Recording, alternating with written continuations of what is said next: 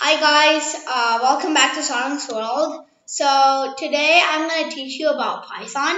So Python is a simple coding language that you can learn very easily. So today I'm going to teach you how to install Python, how to install, PyCharm, which is like a text editor for Python, and how to write a very simple print statement in Python. So let's get right into the video.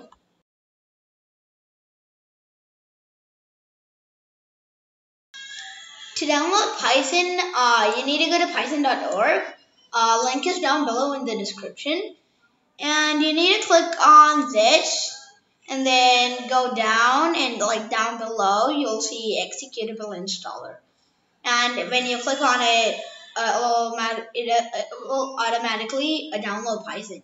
So I have already installed Python on my computer, so I don't need to install it again. Okay, so let's check how to install the PyCharm, which is the text editor for Python.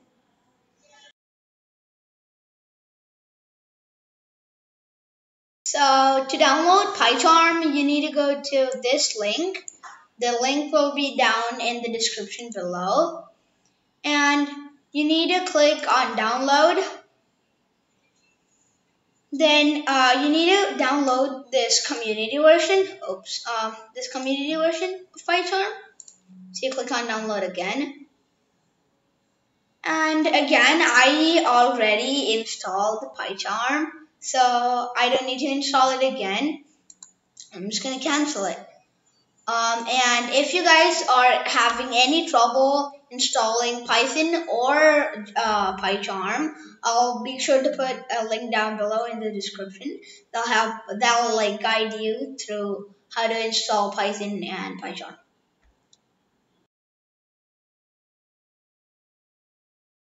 So to write a print statement, you need to first create a Python file. So you need to right click on this and new, and then you need to click on Python file. So, and you can name it whatever you want.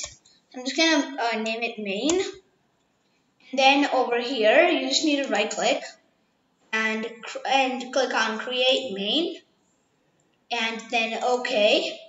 So this will now be the name you put over here. So you just need to do that once.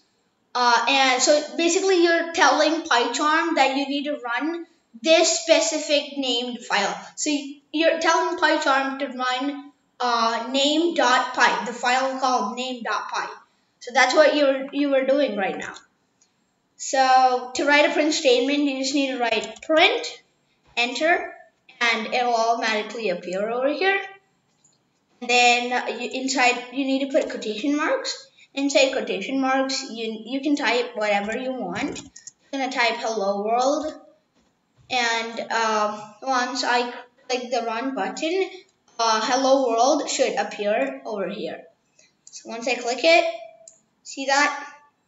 Hello world. So I can actually change whatever in this is. So I can just type hello world 1 2 3, and if I run it again, it's hello world 1 2 3. So that's how you write a print statement. So I'll show you guys way more of Python in another tutorial. So that's for this video. Bye.